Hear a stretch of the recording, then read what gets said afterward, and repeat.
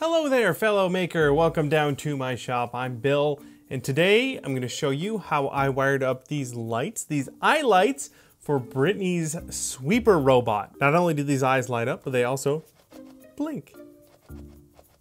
Brittany's working super hard to get her sweeper robot done for Dragon Con, so I jumped in to help out by doing all the wiring and batteries on this helmet. So let's get started. First, the lights that we're using are little self-contained LED battery combos that I picked up a while back in bulk. I've got a ton of these things. Inside that little light housing were 3 1.5 volt batteries and a pre-soldered LED. Since this circuit was already running on a total of 4.5 volts, I plan to run all of the lights off of 3 AAA batteries. Some quick testing confirmed which terminals were positive and negative.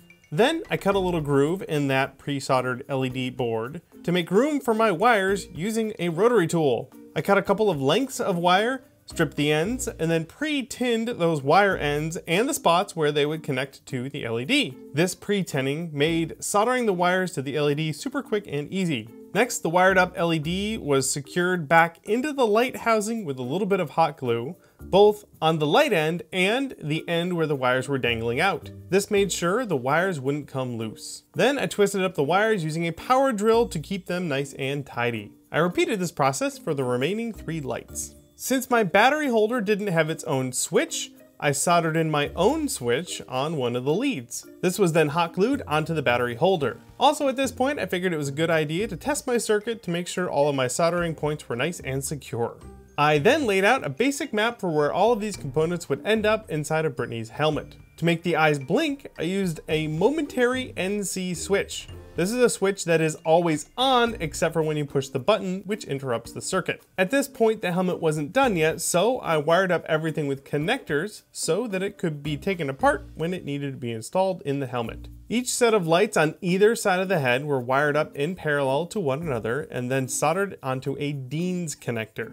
I found that a paste flux was incredibly handy for pre-tinning the terminals on these connectors. I also used some heat shrink tubing to protect and strengthen my solder joints. The other sides of these Dean connectors got their own lead wires that were also soldered together in parallel. These were connected to the battery using crimped on spade connectors. This made it possible to take the wires apart if necessary. I made sure to include the momentary switch in the circuit and to attach the connectors in a way that they could all be hooked up in the correct manner. I also hot glued the wires to the connector because I didn't think they were strong enough. A quick test showed that the entire circuit still worked and it was ready to be installed inside of Sweepy's head. Brittany made the robot's eyes out of PVC pipe and she made some foam inserts that held the lights that we used. She also sanded and glued in some blue and green acrylic plastic inside these tubes to color and diffuse the light. The LEDs were fed through the sockets in the helmet and then they were snugged into the foam inserts inside of the eyes. A touch of super glue secured them into place and then the tubes were pressed into the sockets. I hot glued the battery holder in place on the inside rear part of the helmet.